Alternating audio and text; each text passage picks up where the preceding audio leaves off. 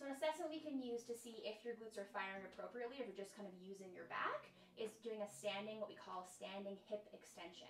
So Gord, what I want you to do here is I want you to balance on this left leg and bring this right leg behind you. Good, and back forward again, do that one more time.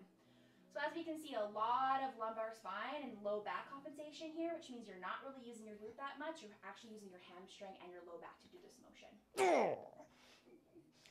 So another assessment we can use for testing some glute strength is specifically for glute med, is called side lying hip abduction.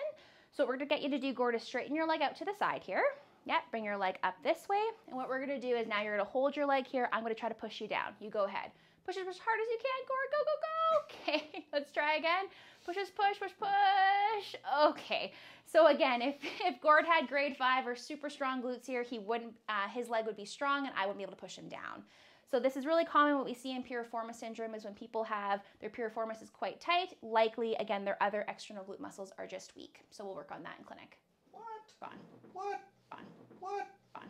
What?